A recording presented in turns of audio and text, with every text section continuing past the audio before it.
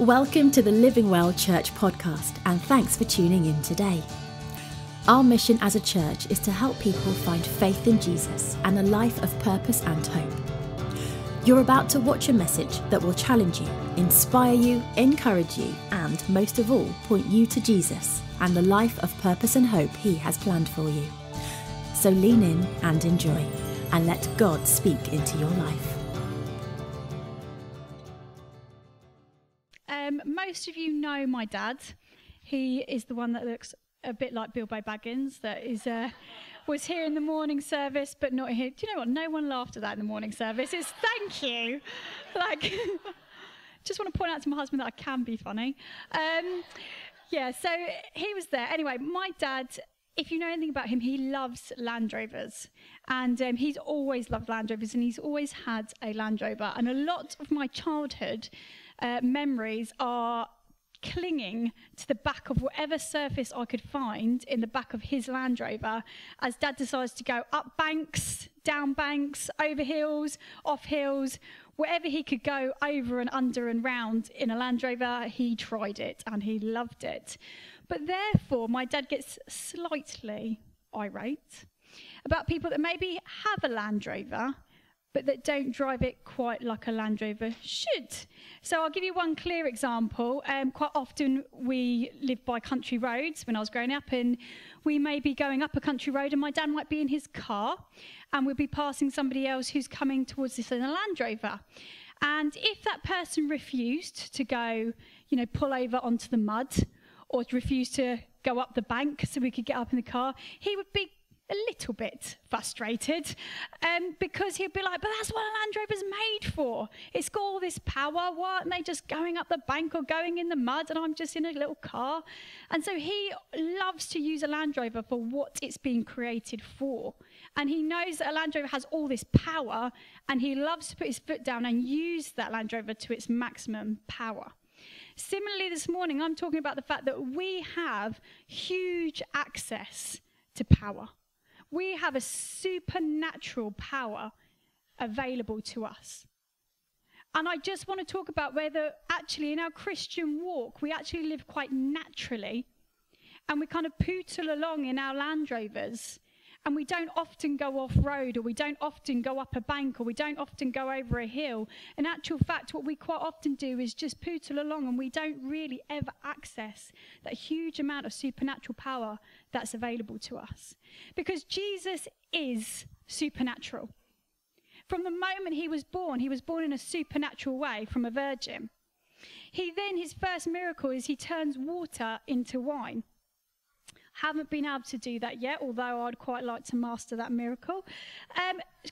Constantly in his walk, he is engaging in supernatural prayer. It says really clear in the Bible that he doesn't do anything that the Lord doesn't ask him to do.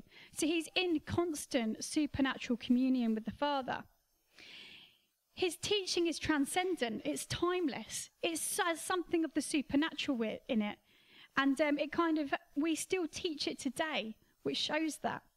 He fasts for 40 days. He supernaturally heals leprosy. He heals people with demon possession. He heals a paralyzed man. He heals the blind. He calms a storm. He feeds 5,000 with little food. He supernaturally walks on water. And out of a supernatural love for us, he decides to die on a cross and then supernaturally rise again to defeat sin and death for good. And then he goes up to heaven. Jesus lives in a 4-wheel drive, 4x4, constant foot throttle, supernatural life. And we, as we become Christians, are told in Ephesians 5 to imitate him. In fact, in Ephesians 5 it says, live a life full of love, following the example of Christ. So we are called to live in this supernatural way. In Romans 8, it emphasizes this even more. In verse 9, it says, you, however, are not in the realm of the flesh, but you live in the realm of the Spirit, if indeed the Spirit of God lives in you. And if anyone does not have the Spirit of Christ, they do not belong to Christ. But if Christ is in you, then even your body is subject to death because of sin, but the Spirit gives life because of righteousness. And if the Spirit of him who raised Jesus from the dead is living in you, He who raised Christ from the dead will also give life to your mortal bodies because of the Spirit that lives in you. And in the Bible, it also talks about other places, the power that has been given to us, the authority has been given to us. But Romans 8 really clearly says the same Spirit that rose Jesus from the dead, that miraculous supernatural Spirit, is also within us. That huge amount of supernatural power is available to us.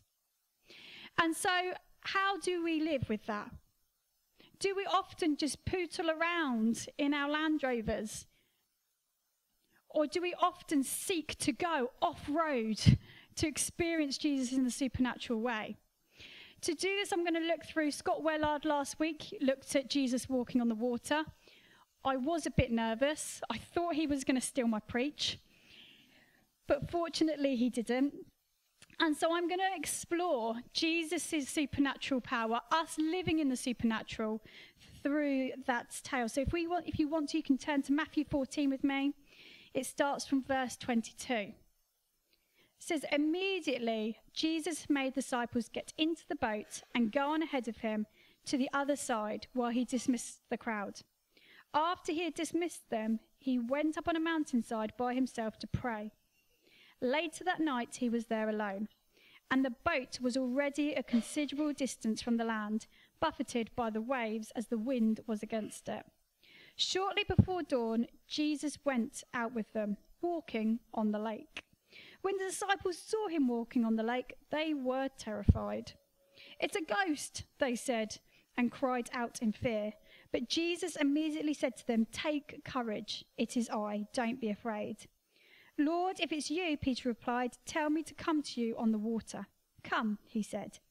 Then Peter got down out of the boat, walked on the water, and came towards Jesus. But when he saw the wind, he was afraid, and began to sink, and cried out, "Lord, save me." Immediately Jesus reached out his hand and caught him. "You of little faith," he said, "why did you doubt?" And when they climbed into a boat, the wind died down. Then those who were in the boat worshipped him, saying, "Truly, you are the Son of God." You know, I want to just look at Peter this morning. Peter is a fisherman. Peter is really comfortable on the water. It's where he spent so much of his life. He's really comfortable in a boat. It's what's natural to him. It's what he used to do day in, day out as his daily job. So that setting is really natural for him. And you know, I wonder whether in our lives we quite often love what's natural. We love what's familiar. And in our little Land Rovers, we go quite often around the natural roads, the familiar roads all the time. If you just consider your weeks and your days, I wonder actually how much the everyday becomes the everyday. That you get up, you go to work, you come back from work, you have dinner, you go to bed, you get up the next morning, maybe you go to school, you come back, you go to college or you come back.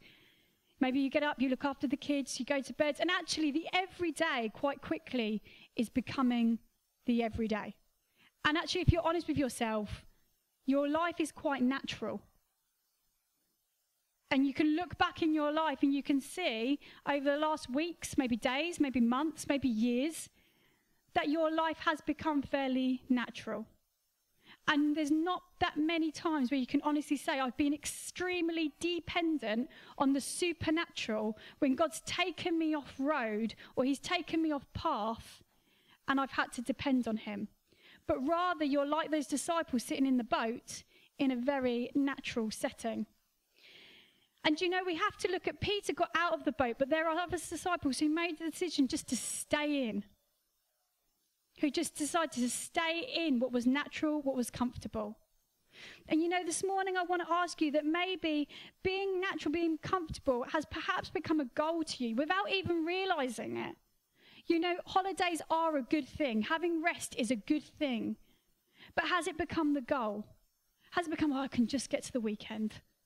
I'll just get to Sunday afternoon where I can just put my feet up or sleep on the sofa. I can't wait till I go on holiday. And actually, rather than wanting supernatural experiences or wanting Jesus' kingdom to come, actually having comfort and rest has become your goal. And you know, maybe daily you make little decisions which are working towards that. So you've swapped having the opportunity for supernatural prayer for a time to flick around on social media. Maybe you've swapped time to have supernatural teaching or to discuss the supernatural with a friend over a coffee for gossip. Maybe you've swapped having an opportunity to see supernatural healing and doing what the Bible calls you to do, which is bring them to the leaders of the church or to anoint them with oil, for actually just feeling sorry for somebody from afar. Maybe you've swapped supernaturally loving someone, pouring grace upon them, pouring forgiveness over them, instead just holding on to that bit of a grudge. Maybe you've swapped supernatural unity. And particularly maybe in your family or your church context, you've swapped seeking supernatural unity for going, oh no, I don't really like that person. I don't really like what they've done on Facebook today. I don't really like that post. I don't really like what they said to me. Oh, I can't bother to talk to them today. Living Well Church, they've moved from that comfortable place down the road to a school. What are they thinking? Maybe you've swapped the opportunity for supernatural unity. And instead you are holding on to things that you feel that make you more comfortable. And Francis Chan, it's a book that we as the leaders have been reading recently, and he talks about supernatural unity, he talks about supernatural love, and he says a line in it, which I'll praise it, but it says, if the church loved in the way that Jesus commanded us to love, then it would just challenge non-believers to believe in Jesus Christ purely by the way we love one another. We should be loving one another in that supernatural, crazy way that Jesus talks about. It should make us uncomfortable, because the gospel is really uncomfortable. When you read the Bible, Jesus doesn't talk about a lovely, comfortable, cushy life. He doesn't talk about pootling along in a Land Rover. He talks about constantly off-roading. He talks about scaring yourself, those kind of pants-gripping moments. He talks about that the Christian walk is about entering through the narrow gate. He talks about the fact that you will be hated. He talks about the fact that you will experience suffering. And he talks about the fact that you are called to give your coat to your brother and give beyond what your wildest means. He tells rich people to sell everything they've got. And he also tells you to serve. The Christian walk is not comfortable. The Christian walk is exceptionally uncomfortable. And so Peter realizes this. Peter doesn't remain in the boat. Peter decides to get out of the boat because he realizes the supernatural power that is available to him. So even though Peter is in an extremely natural and familiar setting, he decides to off-road. And I want to challenge us this morning and look at your own positions in church, or how you serve in church. As I'm looking around, I can see the vast majority of us have roles. Maybe you're on the setup team. Maybe you're doing children's work. Maybe you do the sound team at the back. Maybe you do worship. Maybe you are in the media role. Maybe you serve coffee. Maybe you're on the women's team, the men's team. Maybe you preach. Maybe you're a leader. And what I want to challenge you today is maybe these things have become quite natural. Maybe actually doing kids' work has become quite natural. Yeah, I go, I do the study, I chat to them, I go away. Doing youth's become quite natural. Doing the ladies' team or doing the coffee has become quite natural. And what I want to challenge you today is, how can you have a supernatural experience in that? What's the Lord calling you to do in that role, which means that you're so reliant on the supernatural power of Jesus that when people see you, it's like you're walking on water and they know it's only by Jesus you're doing that. Because it should be our supernatural way that challenged the natural world. And so Peter, he gets out of the boat and he walks on water. Only through Jesus' power can he do that. And he sinks. Yeah, he does, doesn't he? He messes up a bit. He looks at the wave, he looks at the wind, he sinks. And sometimes when we step out in the supernatural, we might sink. But that's okay, because we've had that supernatural experience. I don't know, I can't say this, don't hold me to ransom over this, but if I was Peter, I wouldn't care that I sunk. I really wouldn't. I'd be like, I walked on water. You know, I'd be really chuffed about that. And Peter Steele is only one of 2 people who I ever have known who have walked on water, and he's gone down in history for that. That's pretty amazing. It doesn't matter if in our humanity we fail for a second. The importance is that we've got the guts to get out of the boat and experience the supernatural in the first place. And so I'm coming to the end here because I want to spend some time with Jesus, and I really feel that the Lord wants to speak to us individually today. But Peter also didn't have a reason to walk on water. It wasn't like Jesus was like, come and walk with me to get to this destination. Come out of the boat and I'm going to show you how to do such and such. Come out of the boat and we'll have a little tea party on the water. There wasn't any reason really why he was going to walk on water other than having that supernatural experience. Other than people being able to look at him and going, only by Jesus is he doing that. And actually when he gets back in the boat, they say, truly you are the Son of God to Jesus. And sometimes the Lord calls us to do things not because we need to go somewhere or get somewhere. Not because, there's a great deal of purpose in it other than other people being able to say and saying, surely Jesus is the Son of God because of your actions. Surely Jesus is the Son of God because that church shows such supernatural unity. Surely Jesus is the Son of God because that church shows so much supernatural love. Surely that Jesus is the Son of God because the way that person leads that children's group is just miraculous. And so I'm going to just tell you a bit about my life where I had a real supernatural experience which changed my course, which completely shifted me. Because I really feel and sense this morning that the Lord wants to speak to some people and give people a supernatural experience which is going to shift your course. It's going to shift the way you do children's work. It's going to shift the way you serve coffee. It's going to shift the way you do the men's team or the women's team or how you preach. And so when in my life, I remember being in this building years ago, and this part wasn't even built yet. When our church first moved from Lyddon to Whitfield. And I remember standing in the hall of Archer's Court, it was then. And I remember looking up during worship and seeing Archer's Court and the logo on the ceiling during worship. And I've really felt the Lord say, you will wear that badge. And that's all it was. It wasn't any more than that. It was just you will wear that badge. Didn't think much of it, but I was like, it's a bit strange. The next day, I wasn't working at the time. I'd just moved back after university. The next day, I get a phone call from the head of English from the school. Now, I knew her because I taught her son riding. And she phoned and said, do you want to be a trainee English teacher? Now, I really didn't want to be a trainee English teacher. My mum was an English teacher. It was the last thing on earth I ever wanted to be. But I said yes because of that Archer's Court connection. She was there. God had spoken to me the day before. I felt there was something supernatural about it, so I said yes.